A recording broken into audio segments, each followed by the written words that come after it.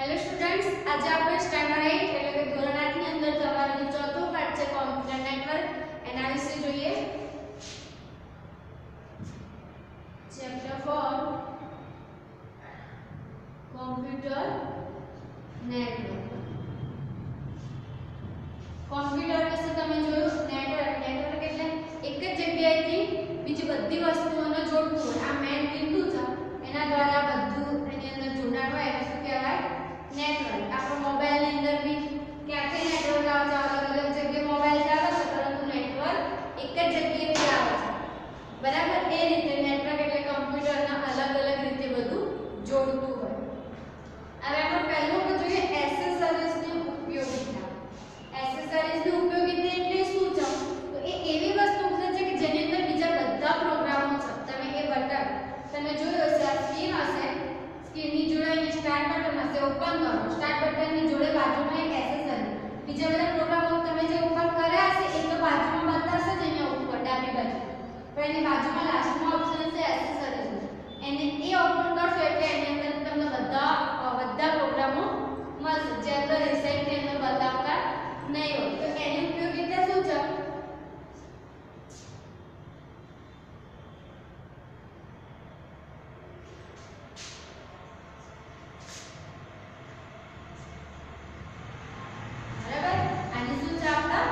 ઉપયોગિતા એટલે તમે એના પર ક્લિક કરો અને તમને અંદરથી જે પ્રોગ્રામ જોઈતો હોય, Notepad, WordPad, calculator, plane, pant વગેરે બધા પ્રોગ્રામો તમને કે બહાર જોવા ના મળે તો એની અંદર તમને જોવા મળશે. તો તમે સ્ટાર્ટ બટન પર ક્લિક કરો, પછી એસેસરીઝમાં જાઓ, એના અંદર નોટપેડ છે, વર્ડપેડ છે, પેન્ટ, કેલ્ક્યુલેટર બધી વસ્તુ તમે એના અંદરથી પ્રોગ્રામ ઉપર કરી શકો છો જે આપણે કોમ્પ્યુટરની ડિસ્પ્લે પર જોવા મળતા નથી.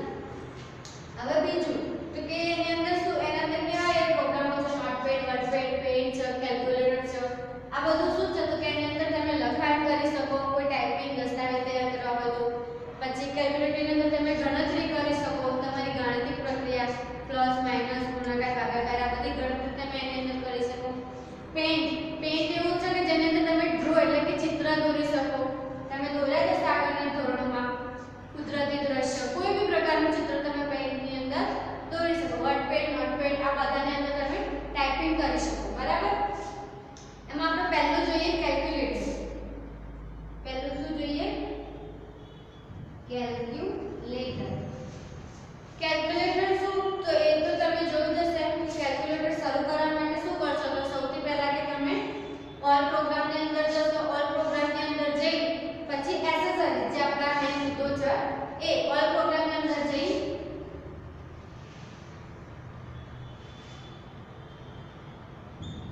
પછી છે એસેસરીઝ, એના પછી ઓલ પ્રોગ્રામ, એસેસરીઝ અને એના પછી જે શું આવશે તમારું કેલ્ક્યુલેટર. બરાબર? સ્ટેપ થશે મેં ડિસ્પ્લે પર જશો, તમે સ્ટાર્ટ બટન પર ક્લિક કરશો. બરાબર? Start button, all programme, accessory અને કેલ્ક્યુલેટર. એના પછી તમારું કેલ્ક્યુલેટર ઓપન થશે તો એની અંદર તમે ગણતરી કરી શકો. એની અંદર પ્લસ છે, બાદબાકી, ગુણાકાર, ભાગાકાર, બરાબર? વર્ગમૂળ આ અમુક પ્રકારની ફેસિલિટી હોય છે. કેલ્ક્યુલેટરના બી પ્રકારો છે. તો કયા? તો પહેલું સાદું કેલ્ક્યુલેટર એટલે કે સ્ટાન્ડર્ડ કેલ્ક્યુલેટર, અને બીજું છે વૈજ્ઞાનિક એટલે કે એની અંદર થોડી વધારે ફેસિલિટી હશે. તો એ વૈજ્ઞાનિક કેલ્ક્યુલેટર શું કહેવાય છે? Scientific calculator. બરાબર? સાદા કેલ્ક્યુલેટરમાં શું આપણે જોઈએ કે બાદબાકી, સરવાળા, ગુણાકાર, ભાગાકાર, વર્ગમૂળ આવી બધી માહિતીઓ આવે ને તો તમે અંદર સરવાળો 2 અને 2 4 એટલે તમે જે સરવાળો કરો એ સાદા કેલ્ક્યુલેટરની અંદર થાય છે. બાદબાકી, ગુણાકાર એ બધું. અને પેલા કેલ્ક્યુલેટરની અંદર શું થશે તો કે તમારે એવરેજ છે, ફેક્ટરી છે, તમે અમુક પર્સન્ટેજ છે તમારા જે એ બધા વૈજ્ઞાનિક કેલ્ક્યુલેટરની અંદર તમે કાઢી શકશો. એ વસ્તુ સાદા કેલ્ક્યુલેટરની અંદર નીકળશે નહીં.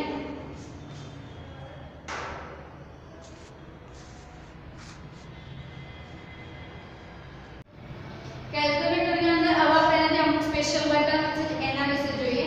તો પહેલું છે MS. આ બટન શેના માટે છે કે તમે કોઈ બી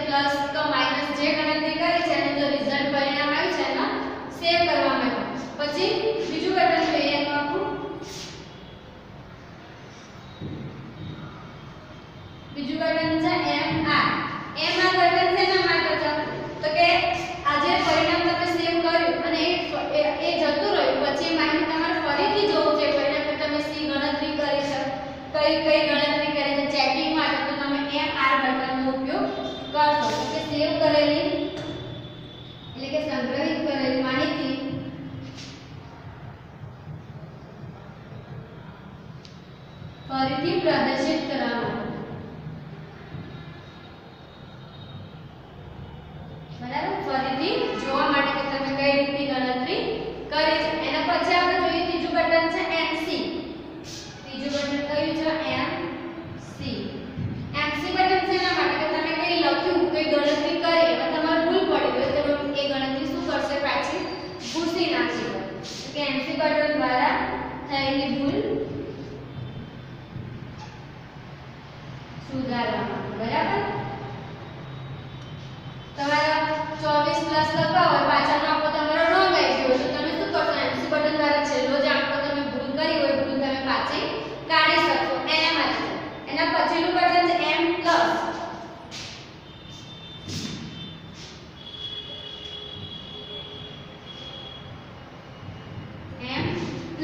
M પ્લસ શેના માટે છે?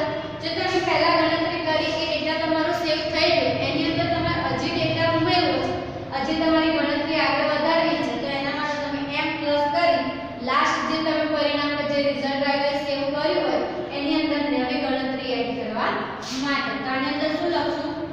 તો નવી ગણતરી એડ કરવા માટે. તો તમારા અંદર થોડી ઉમેરો કરો છો, હજી તમે કઈ પૈસાનો ખર્ચો કર્યો ગમે તે ગણતરી તમારે પહેલી જૂની ગણતરીની અંદર જોઈન કરવું હોય તો તમે M પ્લસ નો ઉપયોગ કરશો. અને પાંચમું છે C. C બટન શેના માટે છે? તો તમે જે ગણતરી કરી એ બધું ક્લિયર કરવા માટે, ફરીથી નવી C કરવા માટે. શું લખશું?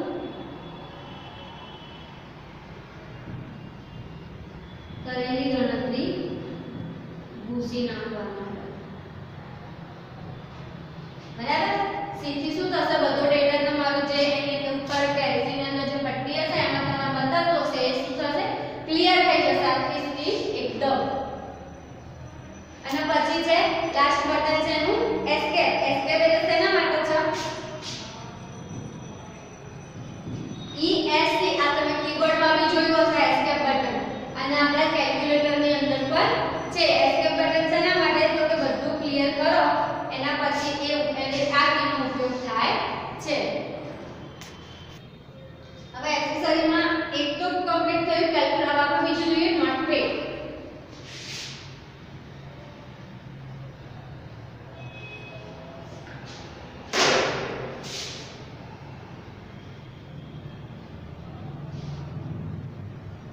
નોટપેડ તમે આગળના ધોરણમાં અંદર ટાઈપિંગ કર્યું હશે, અમુક ફાઇલો સેવ કરી હશે તમારા નામની. બરાબર? તે કયા પ્રકારનું કહેવાય નોટપેડ છે? તો કે text editor programme. Text editor, text એટલે કે તમે જે શબ્દો લખો છો એ એડિટર, એટલે અંદર તમે સુધારા વધારા કરી શકો. એટલે આને શું કહેવાય? તો કે નોટપેડ એ ટેક્સ્ટ એડિટર પ્રોગ્રામ છે. બરાબર? શું છે? તો કે ટેક્સ્ટ એડિટર પ્રોગ્રામ. એની અંદર તમે શાબ્દિક એટલે કે તમે શબ્દો દ્વારા કોઈ બી શબ્દો દ્વારા ટાઈપિંગ કરી તમારો ગમે તેટલો મોટો ડેટા હોય તો તમે નોટપેડની અંદર ટાઈપ કરી અને સેવ કરી શકો છો. અને સેવ કર્યા પછી પણ જો તમારા અંદર સુધારા વધારા કરવા હોય તો એ નોટપેડની અંદર તમે કરી શકો. તમારા સુધારા નોટપેડની અંદર સુધારા વધારા થાય. બરાબર? લખ્યા પછી એની અંદર તમે અમુક આંકડા બી લખી શકો, અમુક ચિહ્નોનો બી ઉપયોગ કરી શકો છો નોટપેડની અંદર. પછી નોટપેડ ચાલુ કરવા માટે શું કરશો? તો કે એમાં પણ શું કરશો? સ્ટાર્ટ મેનુ પર જવાનું, એની અંદર એસેસરીઝ, એની અંદર આવશે પછી ઓલ પ્રોગ્રામ, અને ઓલ પ્રોગ્રામની અંદર જઈ તમે નોટપેડ ઉપર ક્લિક આપો એટલે તમારું નોટપેડ ઓપન થઈ જશે. કઈ રીતે? સ્ટાર્ટ મેનુ, એસેસરીઝની અંદર ઓલ પ્રોગ્રામ, ઓલ પ્રોગ્રામની અંદર નોટપેડ. આની અંદર તમે ટાઈપિંગ કરી શકો. એની અંદર નોટપેડ તમે ચાલુ કરો એટલે તમારી ડિસ્પ્લે ડિસ્પ્લેની અંદર એક નાની લીટી લઘુક ઝબુક થતી હશે. ઝબુકતી લીટીને શું કહેવાશે? કર્સર. શું કહેવાય આના? કર્સર. એ કર્સર જેમ જેમ આગળ જાય એમ તમારું ટાઈપિંગ થતું જશે. તમે જેમ ટાઈપ કરતા જાવ એટલે કર્સર શું થશે? આમ આગળ ખસતી જશે. હવે નોટપેડની અંદર તમે જેમ જેમ લખતા જાવ સીધી લાઈન લાંબી થઈ જાય, પણ એ બીજી લાઈનમાં નહીં આવે. કેમ? તો તમારે બીજી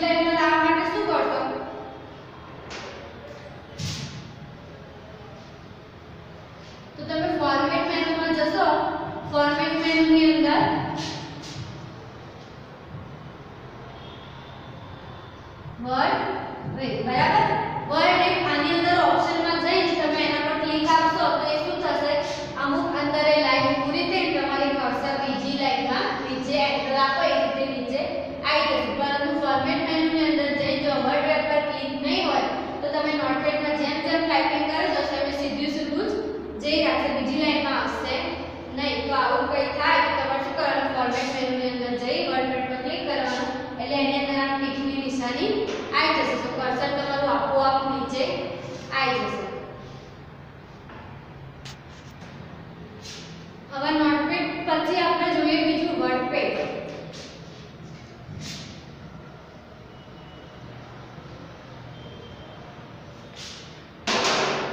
બીજો ટોપિક કયો છે આપણો તો કે વર્ડપેડ. આ એક કેવું શબ્દ પ્રક્રિયક સોફ્ટવેર છે. વર્ડપેડ એ કેવું છે કે શબ્દ પ્રક્રિયક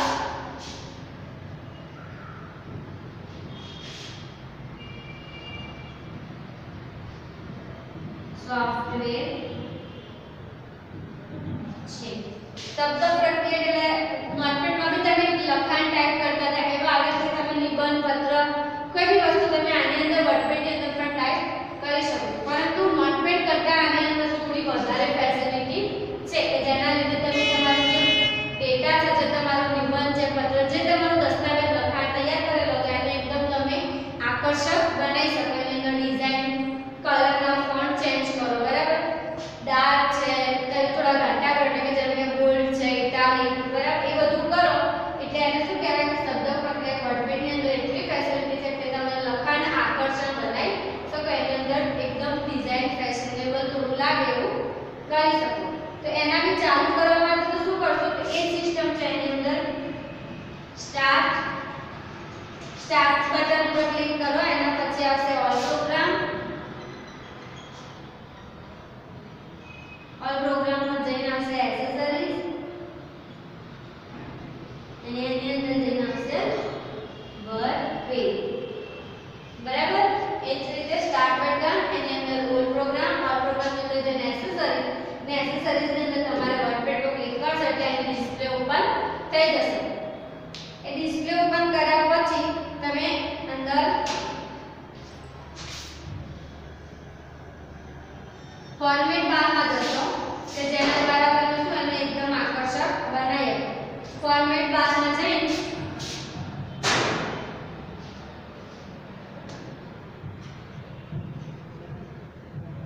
ફોર્મેટ એટલે કે અંદર સુધારા વધારે કરવા એ બાર એટલે કે એની અંદર તમને બધું મળી જશે. શું મળશે?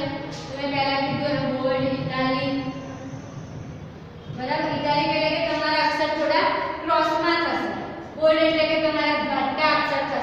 બોલ્ડ, ઇટાલિક, અંડરલાઇન આ બધું તમે આની અંદર ફોર્મેટ બારની અંદર જઈ અંદર તમને ઓપ્શન મળે એના પર ક્લિક કરો. આને સિલેક્ટ કરી તમારા કોઈ બી દસ્તાવેજ તો એની અંદર બધું ફોર્મેટિંગ આવી જશે. એના પછી જો તમને ફોર્મેટ બાર જોવા ના મળે,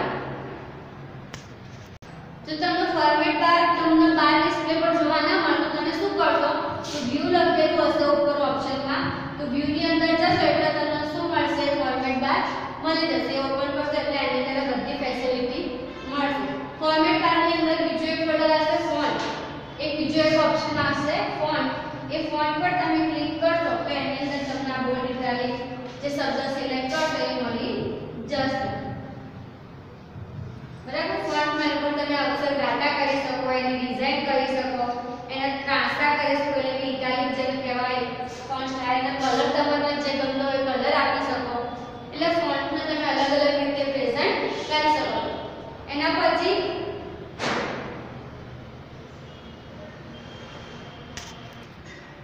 વર્ડપેડની અંદર તમે શું ચિત્રો પણ મૂકી શકો. તમે કોઈ લખાણ કર્યું છે એના લખનું તમારા બાજુમાં કોઈ ચિત્ર સેટ કરવું છે તો બી તમે એની અંદર જઈને વર્ડપેડની અંદર તમે ચિત્ર બી જે વસ્તુ નોટપેડમાં પોસિબલ નથી આપણે વર્ડપેડમાં જે થોડું સુધારો કર્યો કે વર્ડપેડમાં પણ મૂકી શકો. કઈ રીતે તો કે ઇન્સર્ટમાં જઈ ઓબ્જેક્ટ સિલેક્ટ કરો બરાબર. ઇન્સર્ટમાં જઈને ઓબ્જેક્ટ સિલેક્ટ કરો એટલે ઓબ્જેક્ટની અંદર તમને ચિત્રો જોવા મળશે. ચિત્ર સિલેક્ટ કરવા ક્લિક કરશો એટલે ચિત્ર શું આવશે તમારું આવી જશે. તમારે ખાનું તો ગમે તે તમે સિલેક્ટ કર્યું છે તો તે ચિત્ર તમારું આવી જશે. હવે નેક્સ્ટ મુદ્દો જોઈએ આપણે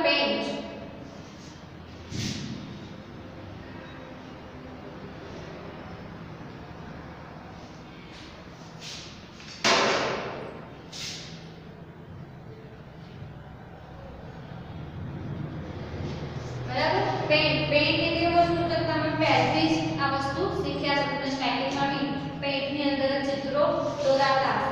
પેન્ટની અંદર ચિત્રો ડ્રોઈંગ થાય તમારે એટલે એને શું કહેવાશે? તો કે ડ્રોઈંગ આધારિત સોફ્ટવેર છે. પેન્ટ એ ડ્રોઈંગ આધારિત સોફ્ટવેર છે. બરાબર? જેની અંદર તમે ચિત્રો દોરી શકો, ડ્રોઈંગ કરી શકો. એટલે ચિત્ર જે તમે દોર્યું છે એને આકર્ષક બનાવવા માટે એની અંદર કલર પૂરી શકો. એના અંદર તમે સાદા ચિત્રો પણ દોરી શકો અને થોડા મુશ્કેલ એટલે કે થોડું ભારે એવું હોય એવા ચિત્રો પણ તમે આની અંદર આસાનીથી દોરી શકો છો. એની અંદર પેનની અંદર ચિત્રો દોરો અને સાથે સાથે લખાણ પણ કરી શકાય. તમે કઈ લખો અને બાજુમાં ચિત્ર મૂકો તો ચિત્ર મૂકીને અંદર તમારે ડિઝાઇન બનાવી હોય, તમારું નામ આમ લખવું તે રીતનું પણ લખાણ તમારા પેનમાં થશે. એની પ્રિન્ટ જે ચિત્ર તમે દોર્યું હોય એની તમે પ્રિન્ટ બી કાઢી શકો અથવા તો પિક્ચર સેવ કરી તમે તમારા ડેસ્કટોપ પર પાછળ બેકગ્રાઉન્ડની અંદર જે હોય તે ચિત્ર એ ચિત્રમાં પણ તમે સેટ કરી શકો છો. બીજું જે તમારે સ્કેન કરેલા હોય ડોક્યુમેન્ટ એ ડોક્યુમેન્ટ તમારા અંદર સુધારા વધારા એટલે કે નાના મોટા રાઈસ જે સાઈઝ હોય એ થોડી નાની મોટી કરવી હોય તો એ પણ તમને પેન્ટની અંદર જોવા મળશે. રીસાઈઝનું ઓપ્શન આવે એની અંદર તમે તમારું જે પેજ છે કોઈ બી ડોક્યુમેન્ટ છે સ્કેન કરેલું એને તમે નાનું મોટું કરી શકો. આટલી સુવિધા છે એની અંદર. એને પછી તમે આમંત્રણ પત્રિકા કોઈ તમારું કાર્ડ છે ઇન્વિટેશન કાર્ડ કઈ બી વસ્તુ તમે એની અંદર પેન્ટની અંદર બનાવી શકો. નાના નાના ચિત્રો મૂકો પછી એની અંદર તમે લખાણ કરો ફોર્મેટિંગ સંગાથે તો એ પણ આની અંદર પોસિબલ છે. એ થશે કઈ રીતે પેન્ટ ઉપર તો એમાં પણ એ જ થશે કે સ્ટાર્ટ પ્રોગ્રામ સ્ટાર્ટ બટન પર ક્લિક કરી એની અંદર ઓલ પ્રોગ્રામ પર ક્લિક કરશો. એની અંદર એસેસરીઝ અને એની અંદર પેન્ટ. બરાબર? બધી વસ્તુ ક્યાંથી તો કે સ્ટાર્ટ બટન પછી એની અંદર ઓલ પ્રોગ્રામ ની અંદર એસેસરીઝ અને એસેસરીઝ તમારે જે પ્રોગ્રામ કરવો હોય એ પ્રોગ્રામ તમે ખોલી શકો. નોટપેડ વર્ડપેડ ને પેન્ટ પણ એ જ રીતે ખુલશે. હવે આપણે પેન્ટ પછી આપણે બીજું શું જોઈએ તો window media player. Next topic છે આપણો વિન્ડો મીડિયા પ્લેયર.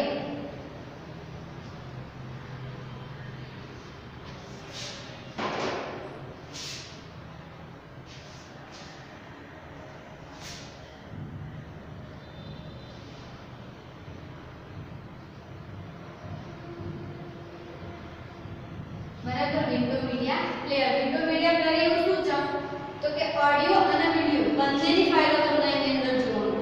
ઓડિયો અને વિડિયો આધારિત જે ફાઇલ હોય જેની અંદર તમે સંગીત સાંભળો તો સંગીત બી સાંભળી શકો અને વિડિયો એટલે કે તમારે જે ચલચિત્રો મૂવી છે એવું બધું જોવું એ બી તમે આ વિન્ડો મીડિયા પ્લેયરની અંદર જોઈ શકો છો.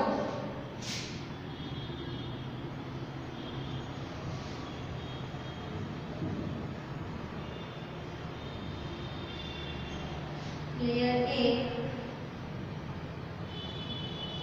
ઓડિયો અને વિડિયો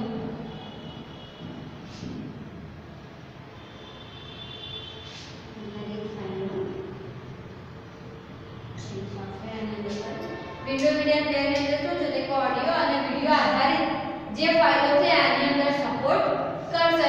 એની અંદર તમે મૂવી જોવો, કાર્ટૂન જોવો, કોઈ બી સિરિયલ જોવો, એકલા ગીતો સાંભળો, ઓનલાઈન સાંભળો કે પછી તમારા ફોનની અંદર એટેચ હોય તો આની અંદર કનેક્ટ કરીને સાંભળો. તો આની અંદર વિન્ડોની અંદર તમે સીડી અને ડીવીડી જેની અંદર મૂવીઝ આવેલા હોય ગમે તે તમે જોઈ હશે ગોલ્ડી સીડી અને ડીવીડી એ બી તમે આની અંદર ચાલુ કરી તમારા મૂવી કે તમને જે ગમતું હોય તમે જોઈ શકો છો. સીડી આજે સીડી અને ડીવીડી ને આની અંદર સપોર્ટ કરો છો ચાલુ તમે કરી જો તો સીડીમાં કેવી રીતનું થશે તો એની અંદર તમારો કેટલો ડેટા આવશે તો કે 650 MB. સીડી ની અંદર કેટલી છે 650 MB.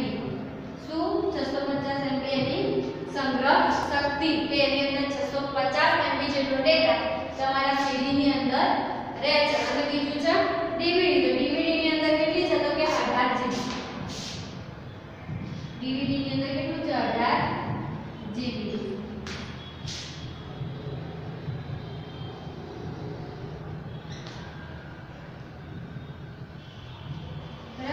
સીડી અને ડીવીડી તમે આની અંદર લગાવીને તમે ગીતો મૂવી જે જોવું હોય સાંભળવું હોય સાંભળી શકો. પછી સીડી દ્વારા લગાવો કે ઓનલાઈન લગાવો કોઈ બી રીતે, તો સીડી હોય તમારે એની અંદર 650 જેટલો એમબી જેટલો ડેટા હોય અને ડીવીડી ની અંદર 18 જીબી જેટલો ડેટા હોય, તો એ તમે આની અંદર સપોર્ટ કરી શકો છો. આ બી ચાલુ કઈ રીતે થશે તમારું?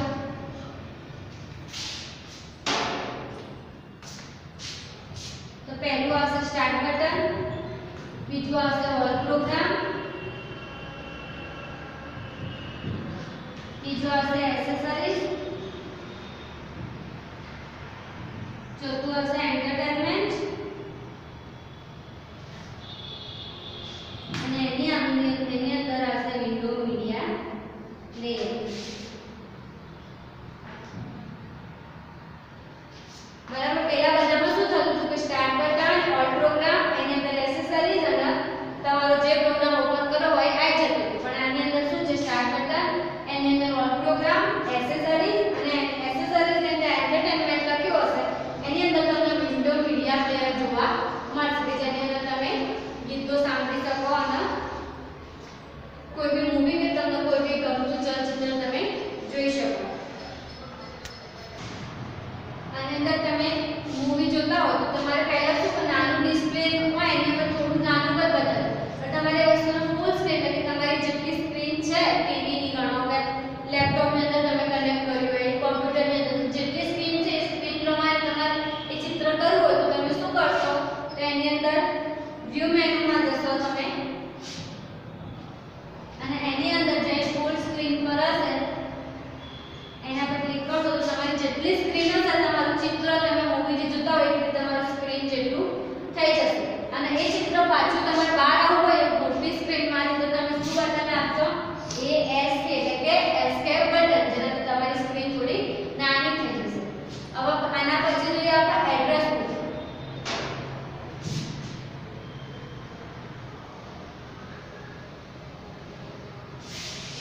બરાબર, હવે આપણે જોઈએ એડ્રેસ બુક. તો એડ્રેસ બુક શું છે?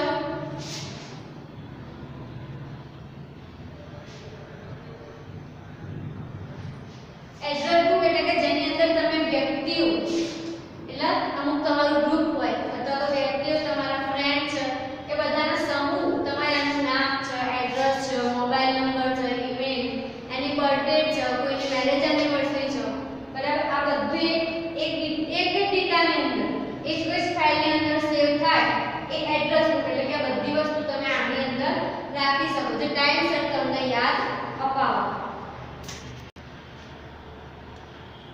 બરાબર, એડ્રેસ બુકની અંદર નામ, સરનામું બધું તમે રાખો. પછી આની અંદર તમે ગ્રુપ બી બનાવી શકો. તમારું કામ કે સ્કૂલ તમે ભણો છો તમારા ફ્રેન્ડોનું ગ્રુપ, તમે આ એડ્રેસ બુકમાં એનું નામ, નંબર, એડ્રેસ, એની બર્થડે ને આ બધું નાખી દો, કોન્ટેક્ટ નંબર ને બધું. પછી તમારે આને કંઈક સંદેશો એટલે કોઈ વાત તમારે કરવી છે, તમારે એક્ઝામનું લિસ્ટ મોકલવું છે, તો ભાઈ ચાલો એક્ઝામનું લિસ્ટ આવી ગયું આપણે એને મોકલવું છે, તો તમે એડ્રેસ બુકની અંદર તમારા ફ્રેન્ડોનું જે ગ્રુપ બનાવ્યું હોય તે ગ્રુપમાં તમે મોકલી દેશો તો એક જ સાથે બધાને મળી જશે. આપણે જેમ WhatsApp યુઝ કરીએ એવી રીતે WhatsAppમાં બી તમે ગ્રુપ બનાવો છો, એક સંગાથે એકથી કેટલા બધા વ્યક્તિઓ ગ્રુપની અંદર હોય છે, તમે ખાલી એક સંદેશો મોકલો એટલે એક સંગાથે બધા જ એમને મળી જાય.